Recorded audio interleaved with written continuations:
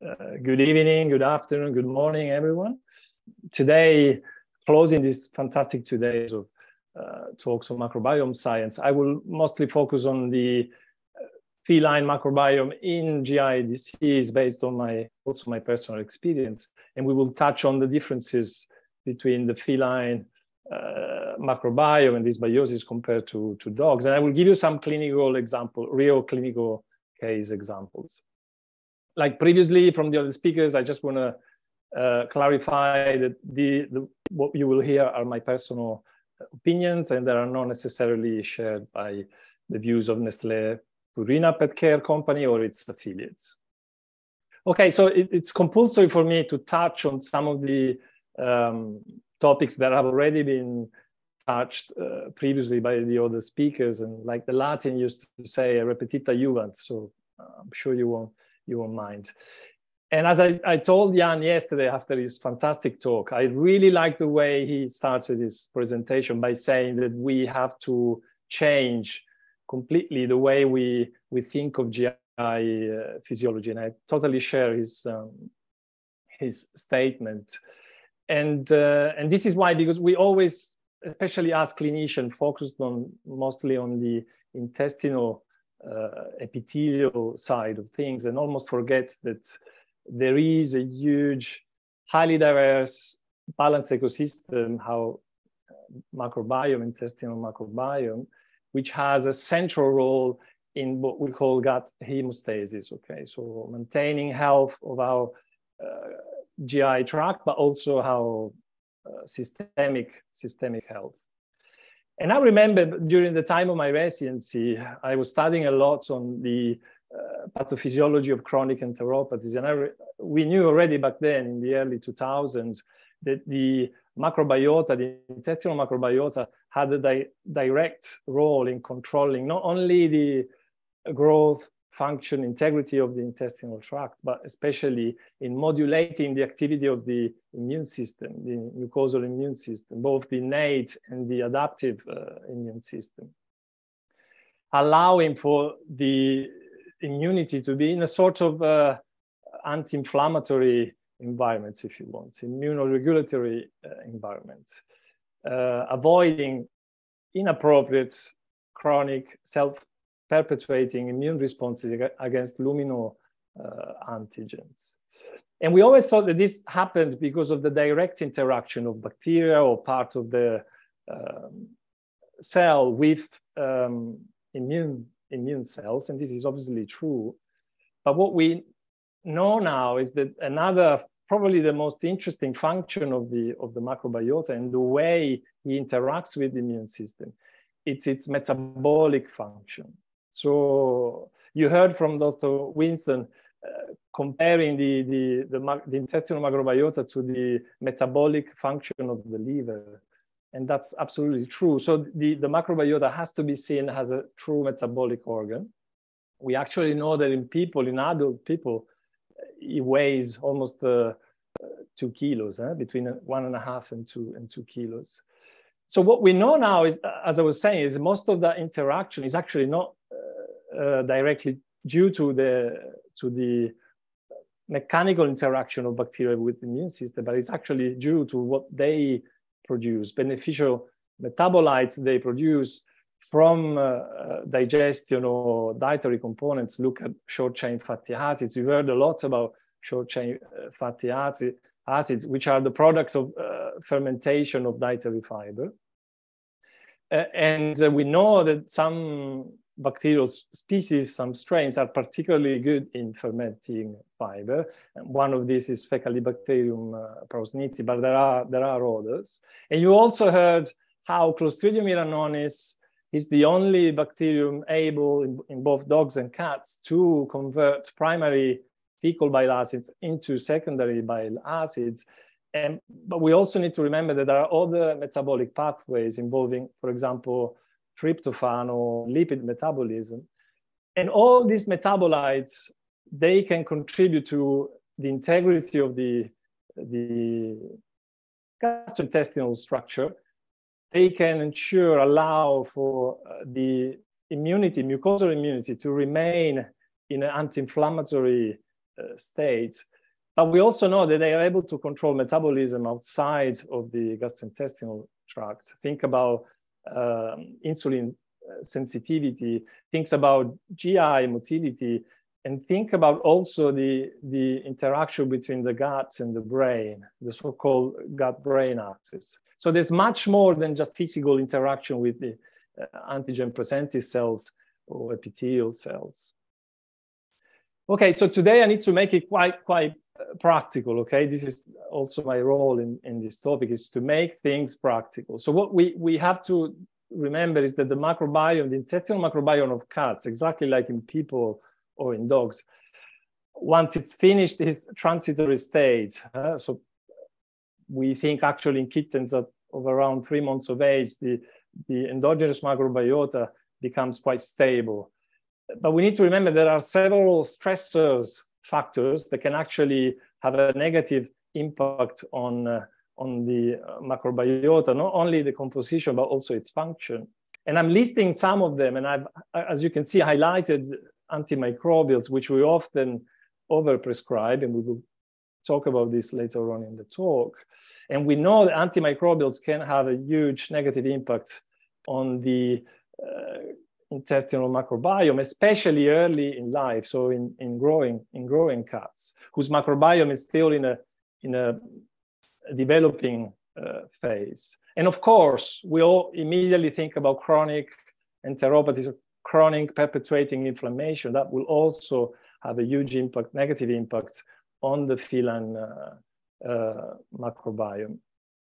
So intestinal microbiome dysbiosis, so the alteration of the very complex ecosystem we've been hearing about in these 2 days, which could relate to change in richness, diversity, or function of the intestinal microbiota. It's very common in gastrointestinal disease, and we have to see it in a cause-effect fashion, a little bit like the chicken and the egg. Dr. Wisdom was also referring about earlier on. So we know that, especially, for example, in chronic enteropathies, microbiome dysbiosis has a role in the pathogenesis of this complex disease, but we also know that gastrointestinal disease will lead to dysbiosis, intestinal dysbiosis. Much more commonly than we actually think in feline practice.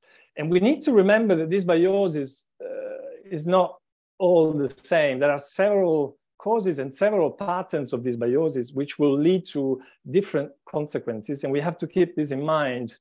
We will see later on when we have to think about how approach the dysbiosis from a treatment point of view. For example, if one of our patients, feline patients, is actually eating a poor quality diet, that could actually lead to increase in residual osmotic substances that can actually lead to osmotic and secretory diarrhea. This is a type of dysbiosis which we actually very commonly see. You heard yesterday from the beautiful talk from Linda Torreson and also Dr. Suchodolski that there are cases where some beneficial bacteria, for example, Clostridium melanonis, are actually completely lacking.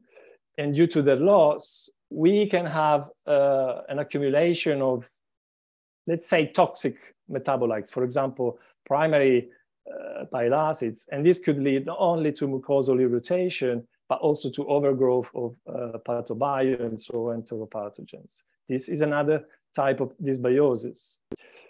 And we often see cases where the dysbiosis actually is due to a total increase in total bacterial abundance. And as we've just said, there might be, as a result, an excess of toxic metabolites and an excessive stimulation of the immune system. And also, we will see today an example of this pattern of dysbiosis. We might actually have an increase in mucosa-associated bacteria, which will, of course, lead to inflammation, activation of the mucosal immune system. So again, these are different types of dysbiosis that we can actually find in our day-to-day cases. So it's important for us, we need to realize that it's important for us to remember that dysbiosis is quite common in GI disease, has a central role in GI disease. Therefore, being able to assess the intestinal microbiota becomes very clinically useful. And you know, we learned from several studies, publications, but also beautiful talks from Dr. Suchodolski and his collaborators, that there are several ways of assessing the intestinal microbiome, moving from molecular sequencing tools down to fecal and serum metabolomics. But I want to stress that the utility, clinical utility in day-to-day practice of this, especially the molecular sequencing tools, is quite limited. There are several issues, not just to mention a few, the cost that is quite sometimes prohibitive, and also the turnaround time, let alone all the issues about repeatability and availability of these techniques. So I'm going to focus for the next few minutes on two ways of assessing intestinal microbiome, which we gastroenterology often use. One is fluorescent in situ hybridization, or FISH, which you might remember associated with granulomatous, the diagnosis of granulomatous colitis of boxers and French bulldogs, and the dysbiosis index, which is, as you just heard, a quantitative PCR. So FISH uses, it's an immunofluorescent tool technique, which is based on the use of what we call probes, bacterial probes. These are complementary DNA sequence to the target genome sequence of our bacteria. And that could be all the bacteria or some specific group. These are labeled with fluorescence cytochromes, which will then lead to a colorimetric reaction when that specific target bacteria is found. And FISH has been used in the past in feces, but we use it more often on tissue, so formalin-fixed tissue. And we know already from early 2000s that FISH allow us to study the relationship between the intestinal microbiota, the mucosa-associated microbiota, and chronic inflammation in cats. This is a study from Janetsko and others from 2008 that literally looked at the relationship of mucosal bacteria and intestinal inflammation.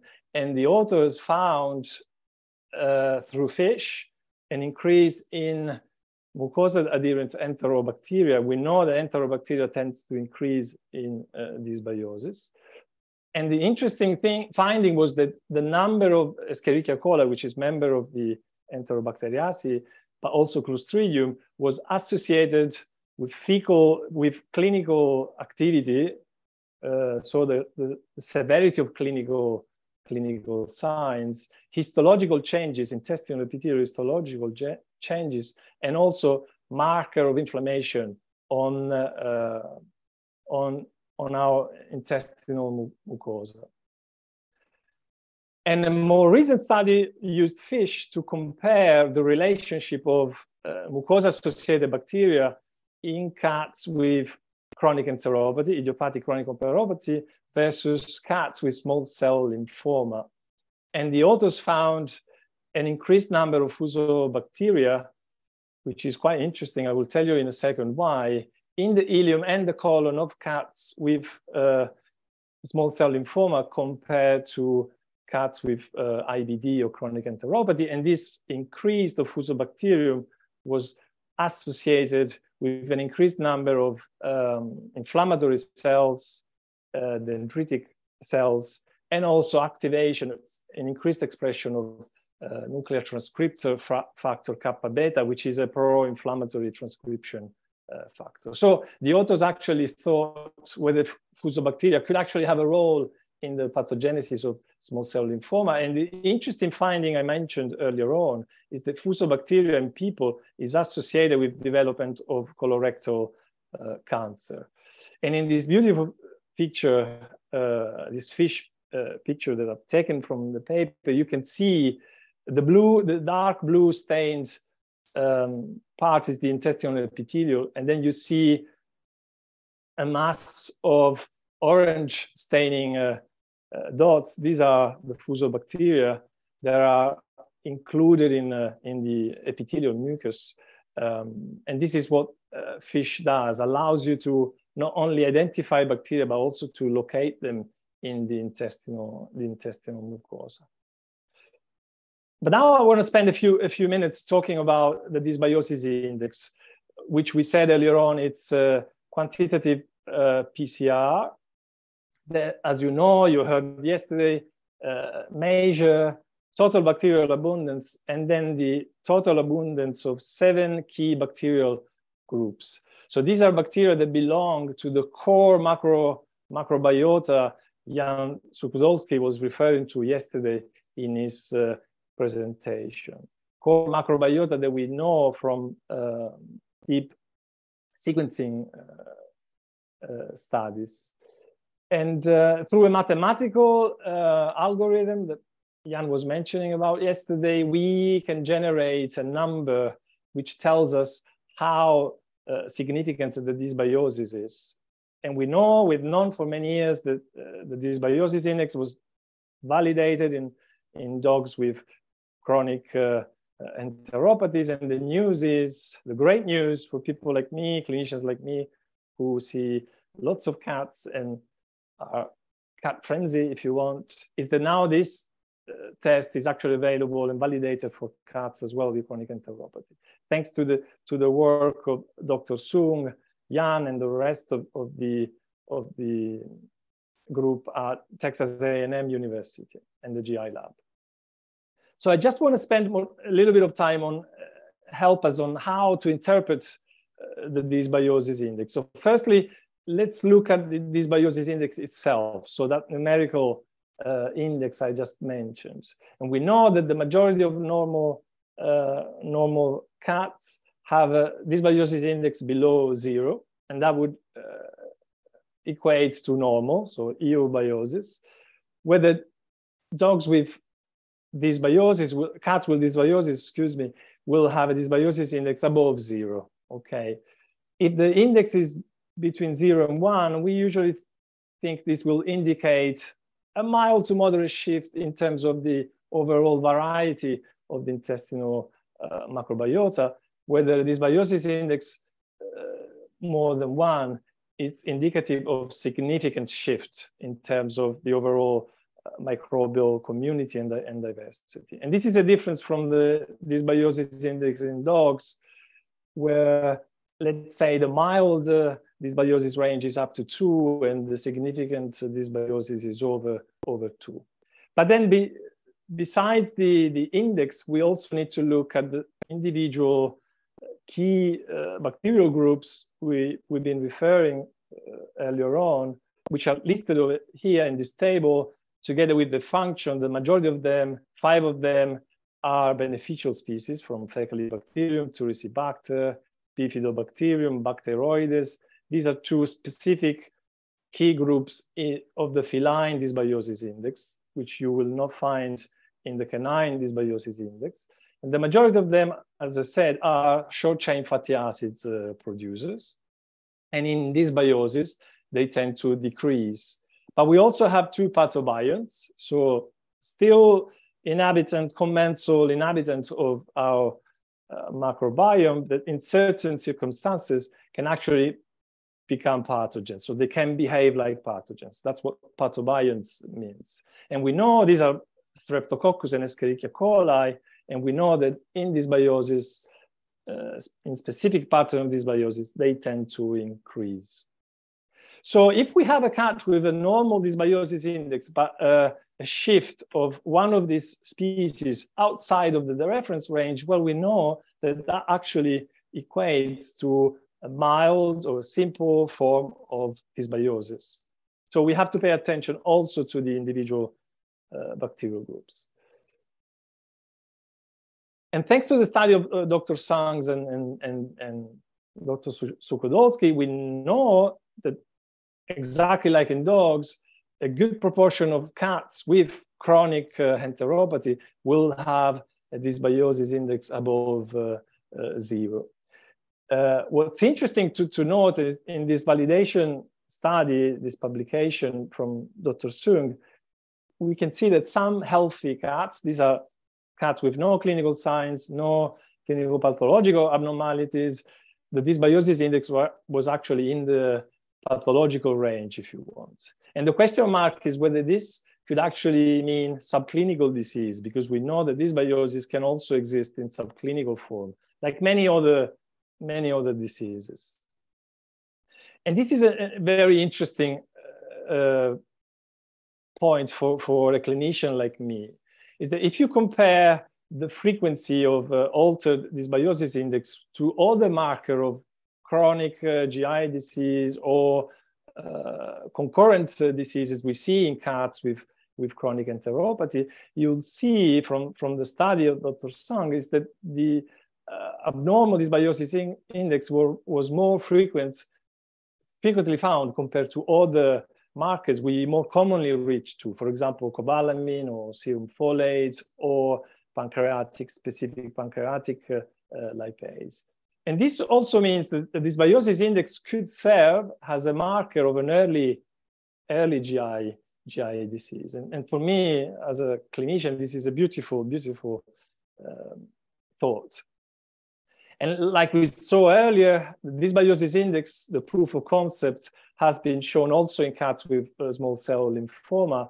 And although you will see from the graph a certain overlap in the dysbiosis index of cats with IBD or chronic enteropathy versus a small cell lymphoma, you can appreciate how with the increasing in disease severity in terms of alteration of GI structure that you see from moving from IBD to small cell lymphoma, there is an increasing trend in the dysbiosis index as well. And you heard a lot yesterday and today as well about Clostridium iranonis, that like in cats, like in dogs, is the only bacterium able to convert primary fecal bile acids into secondary beneficial fecal bile acids. Dysbiosis index allows us, specifically qPCR, allows us to quantify the total abundance of Clostridium iranonis. And what we can see, and this is a difference from what we see in dogs, is that only around 30% of cats with chronic enteropathy will actually have Clostridium iranonis below the reference range that you see here in the gray shaded area. And only few of these cats will actually have a total abundance of Clostridium iranonis that we associate with lack of secondary bile acids production. And just to show the solidity of this test in cats as well as in dogs, we are able to predict the percentage of primary bile acids in the normal range just by looking at the total abundance of Clostridium iranonis with a 92% accuracy.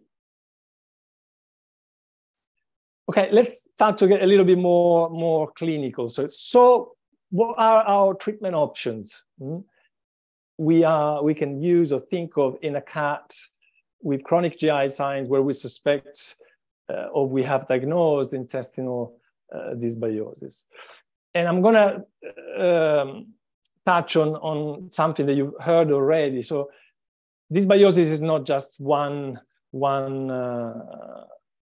for all. So it's a spectrum of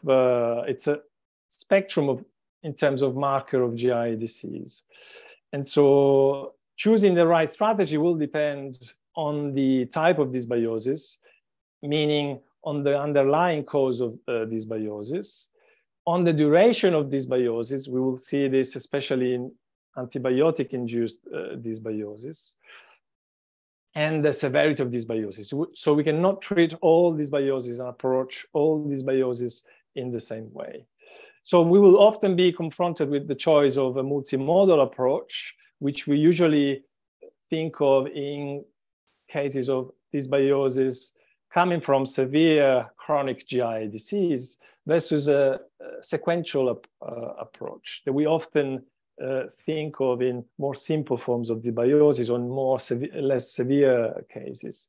And when we think about the target of our treatment strategy, we need to realize that in cats with severe chronic enteropathy associated with dysbiosis, it might be more realistic and acceptable to aim for clinical remission rather than dysbiosis remission or eubiosis, versus cats with, for example, antibiotic-induced dysbiosis, where cure can actually be a realistic target. So these are concepts we have to think of. You've heard over these 2 days of several treatment options and the mechanism of actions of the different treatment modalities, but we also have to pay attention for the possible limitation of the side effects. And I will just focus a little bit on antibiotics, which we know will interact, modulate the intestinal microbiota, mostly by reducing the total number of bacteria, and in some cases, reducing the number of mucosa adherent bacteria, therefore leading to dampening of the inflammatory response and reducing production of toxic metabolites. But we have to remember the side effects of antibiotics, not only antimicrobial resistance, but also, given that we are talking about intestinal microbiome, the negative impact on intestinal microbiota. Therefore, these dysbiosis that we will see in some cases can actually be quite long-lasting. So each treatment strategy has its own mechanism of action. You've heard about all of them in these 2 days, and there might be cases where we'll be using a multimodal approach, meaning literally using all of these treatment options. Now, we have to remember this, though, whether diet, and we talked about this as well, will impact or not, and to what extent, to what degree, on the microbiota, intestinal microbiota of cats in terms of being able to cause a major shift from the normal situation. We know that diet is very efficacious in controlling clinical signs in cats with chronic GI signs. This is a beautiful study, beautiful because it's based on almost 1,000 cats from first opinion. This is a British study from Arti Katrani and the others at the Royal Veterinary College in London.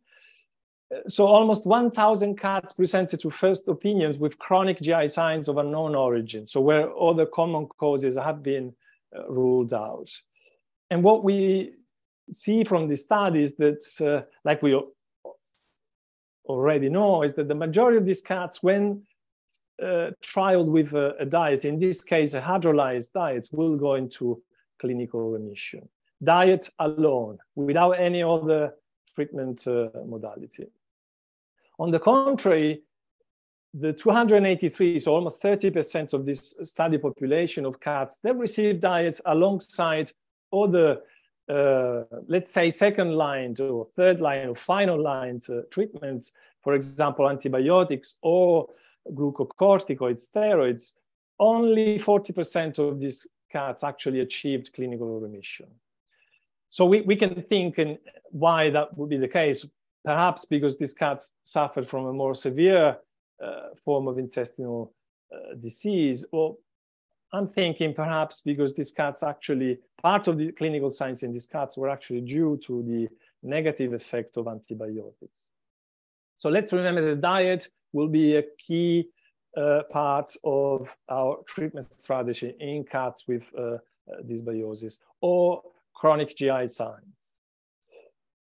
And now I'm going to focus again on antibiotics. So I mentioned earlier on the negative effects. Let's not forget, before moving on to the effect on the intestinal microbiota, that antibiotics will very commonly induce in our patients GI toxicity. So gastrointestinal signs and worsening of fecal scores, like we heard just in the previous talk from Dr. Hui. And this is true from amoxicillin clavulanate, and this is true for clindamycin, which are two broad-spectrum antibiotics we often see used in feline practice. And these were healthy. These were two studies from the same year, recent studies, looking at the effects of antibiotics in clinical signs of healthy cats, and whether the use of probiotics or symbiotics were able to reduce these clinical signs. But we also know, and this is a recent study from Jacqueline Whitmore and her group, that clindamycin given at a high dose for 21 days in healthy cats, he's able to induce a severe shift in the intestinal microbiome composition of cats, with the installments of the situation very similar to what we see in diseased cats, so chronic enteropathic cats. And you can appreciate this just by the heat map.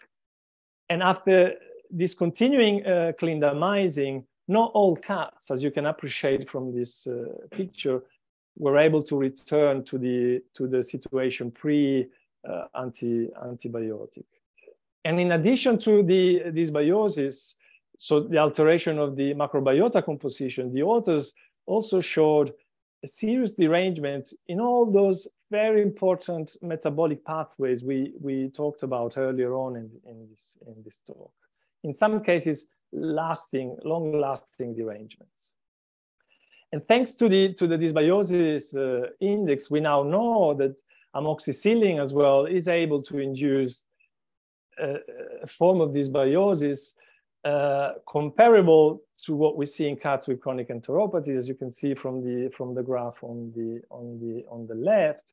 And when we look at the specific groups, bacterial groups of interest, for example, Clostridium iranonis, you can see how much more cats compared to cats with chronic enteropathy were actually had a reduced abundance of Clostridium iranonis.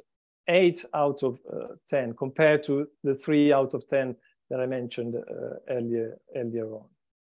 And if we look at Escherichia coli, 7 days of amoxiclavulanate was able to induce an increase in these pathobionts as well, in a more severe, more significant way that we actually saw in cats with real chronic GI disease.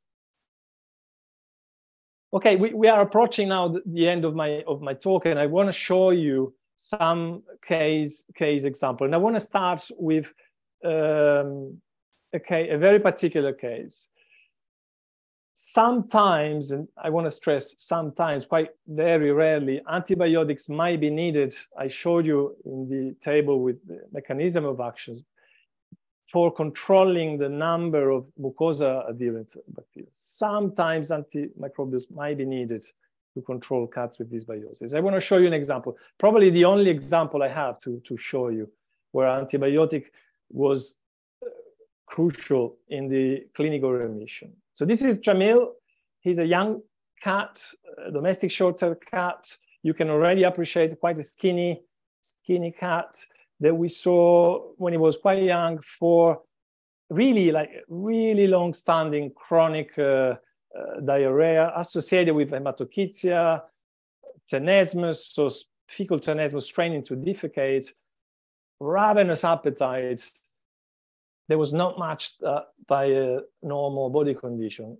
He was actually losing weight, and by the time we saw him, he only weighed 2.2 kilos. And he literally looks almost half of his brother, the companion cat. These were the fecal consistency and the range of consistency of feces in Jamil when we saw him. And this was going on for a long time.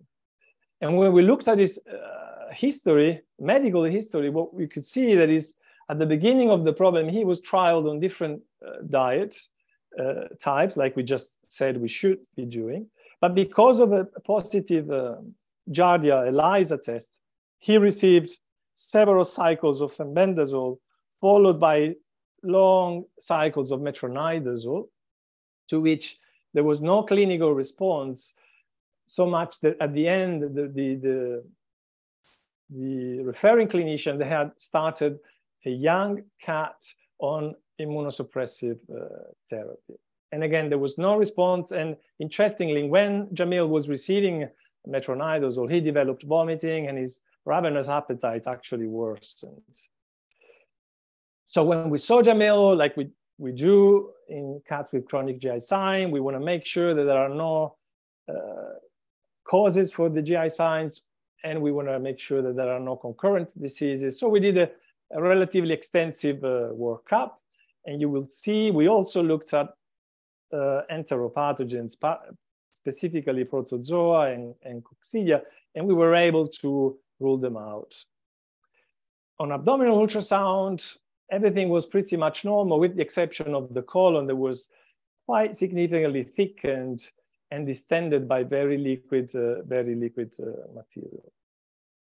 So at this stage, given the refractory nature of the clinical signs, we tried a final treatment plan, which included the use of fiber-enriched diets together with probiotics after discontinuing corticosteroids, but we only achieved a very partial improvement. So we decided, despite the fact that Jamil was still a relatively young cat, to proceed to GI endoscopy. So we performed the gastroduodenoscopy, colonoscopy. We collected several mucosal biopsy. And interestingly, the significant changes on histopath were specifically related to the colon, which showed a severe erosive inflammation with predominant infiltration, proper infiltration of neutrophils. In some areas, almost resembling granulomatous type of inflammation. And because of this, we wanted to exclude intracellular pathogens or the pathogens associated with granulomatous inflammation, and all the additional stains, as well as feline coronavirus immunohistochemistry, were done and they were negative. So at this stage, we requested FISH, which I showed you earlier on. And from FISH, what we could actually appreciate is that the protective mucus layer that you have seen at the beginning of the talk and you heard about during these 2 days was completely disappeared from the colon of Jamil. And what you can see here are a pretty degenerate colonic epithelium with a high number of rods completely adherent to the epithelium itself.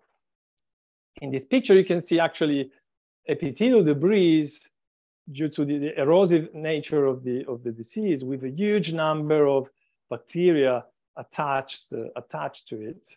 And some of these rods were actually invasive, so they were found also in the intestinal crypt.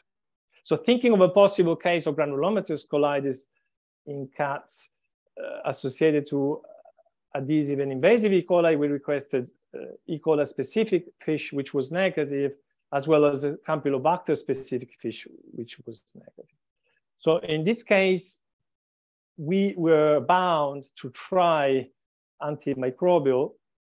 In this case, we thought of Tylosin, 10 milligrams per kilogram twice a day, in order to try and reduce the number of bacteria adherent to the mucosa. And what we could actually see after 7 days, to much of a surprise, that Jamil had a clinical improvement. So his hematochezia resolved, the fecal consistency, as you can see from the feature, started to improve, and also the frequency of defecation and the straining improved, as well as his body weight.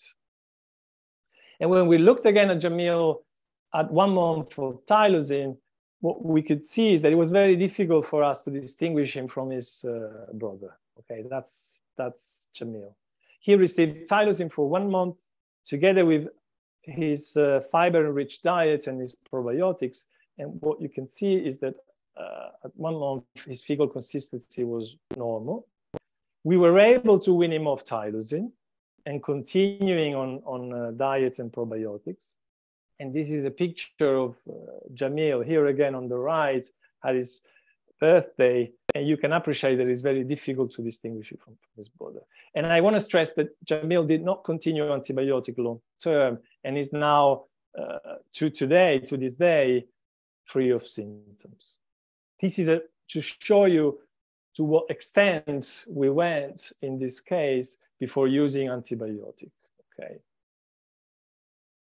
And now I want to show you a very common case presentation that I see on a day-to-day basis. Is another young cat. His name is Lupin, beautiful cat. He was referred as well, actually from a internal medicine diplomate, so a specialist, for management of chronic small intestinal diarrhea. The story is quite interesting of Lupin, because when the colleague looked for an underlying cause, he found none. So he decided to, like we said, approach him with dietary changes. He tried different type of diets, but none of them actually achieved remission. And somehow they ended up with resorting to amoxicillin clavulanic acid. And the interesting thing is that Lupin achieved remission when he received amoxicillin clavulanic acid. But the moment the antibiotic was discontinued, he gradually returned to liquid stools. Therefore, amoxicillin was restarted. And by the time we saw him, he had receiving amoxiclavulanates for almost 6 months. And interestingly, and we touched on this yesterday, over time, the responsiveness to amoxiclavulanates was lost. So the diarrhea became resistant to antibiotic as well. And so this is what we did as part of our diagnostic approach. So we requested this dysbiosis index. This is the dysbiosis index of Lupin. You will see from a general point of view, the dysbiosis index was quite shifted from the normal with an index of 2.2. And we were amazed to see how severely reduced Clostridium rhamnosus was, almost absent, 1 month after discontinuation of antibiotics. So if we wanted to place Lupin in the graphs we saw earlier, that's where he would stand. Okay, severe dysbiosis with extremely low number of Clostridium rhamnosus. So in this case, what we did was to think about fecal microbiota transplantation. You've heard a beautiful talk from Dr. Winston, and you saw some interesting data from the presentation from Dr. Hui. And this is the protocol we used. We used 2.5 grams of feces per kilo of body weight of Lupin. And I want to just say that as part of the screening of our donor, we used dysbiosis index, and our donor dysbiosis index were very, very similar to what we see in healthy cats, so minus 2.4. And all key groups were in range. We blended it, like you heard, many people do, and we administered, as you can see from the video, with a large bore catheter. And look at how well tolerated this procedure is in Lupin. He's actually an actor. He knew we were recording for the talk, and he's showing his best look. I covered the audio because he wasn't really appreciating the beginning of the procedure. As you can see, although the majority of cats will need a sedation, Lupin undergone the procedure completely awake with minimal restraint, and we kept him in the hospital for 4 hours. Most of the time, because of inhibition, they will not use the litter tray. And I'm going to show you what happened 1 week after the one and only FMT in terms of fecal consistency, and what happened at 1 month post FMT. So you can see that although perhaps the fecal score is not perfect, we were quite happy to see that after so much time of chronic diarrhea, we were able to achieve clinical remission just by 1 FMT. And I must say for completion that we are actually waiting on the results of the dysbiosis index post FMT in Lupin. And we don't know. I mean, his dysbiosis was quite severe, and we know that if dysbiosis is quite severe, it is possible that there might be an underlying significant alteration of the GI structure. So it is possible that Lupin might need further FMTs, but I would say that this is much safer well-tolerated treatment options compared to antibiotics. So I want to finish with some take-home messages from a clinician point of view. So we have to remember that intestinal dysbiosis is very common in feline GI diseases. So several of the cats we see on a daily basis are actually dysbiotic. This doesn't necessarily help us because dysbiosis can actually be due to different causes like we see. So it could be the results of a severe structural gastrointestinal disease like chronic enteropathy or small cell lymphoma, or also the results of drugs, so an external stressors, and antibiotics are the major culprit. If we don't diagnose dysbiosis in time, so if we don't address it over time, dysbiosis can itself lead to chronic derangement of the gut homeostasis. And dysbiosis index, from a clinical perspective, is a very good tool to make a rapid evaluation of the total microbiota of the 7 key bacterial groups from the core microbiome, and therefore make an early diagnosis of dysbiosis. In some cases, subclinical dysbiosis.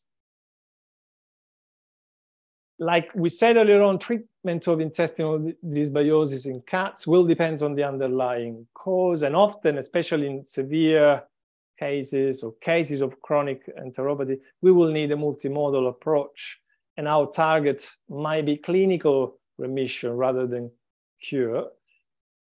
But in some cases, for example, antibiotic-induced dysbiosis in young cats or cats with protozoal enteropathy, protozoal-associated infection-associated dysbiosis, cure might be a realistic target, and unimodal treatment strategy might be actually possible.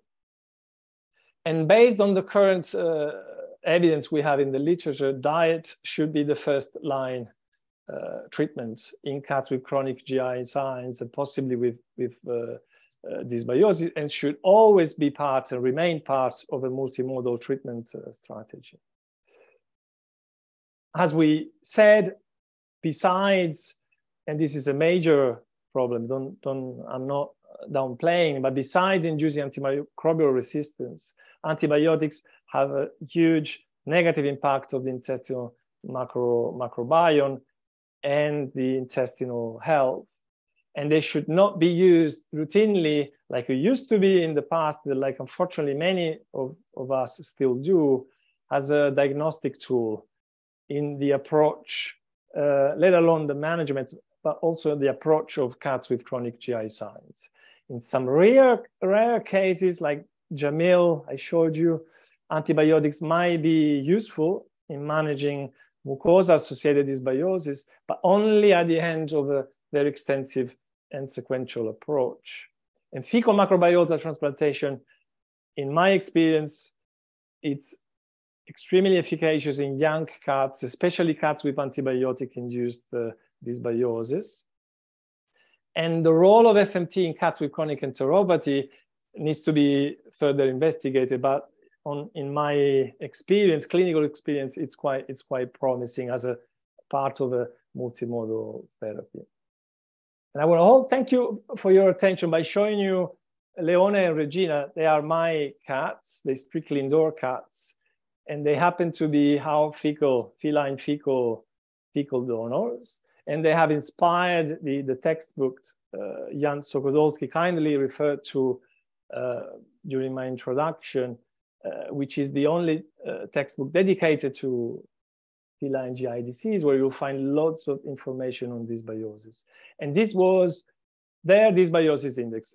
It's quite interesting to show that they share the same environment, same diet, and same anxious owners, and they have a perfectly identical dysbiosis index. And with this, I should thank you once again, and I'm very happy to take any questions or to move on to how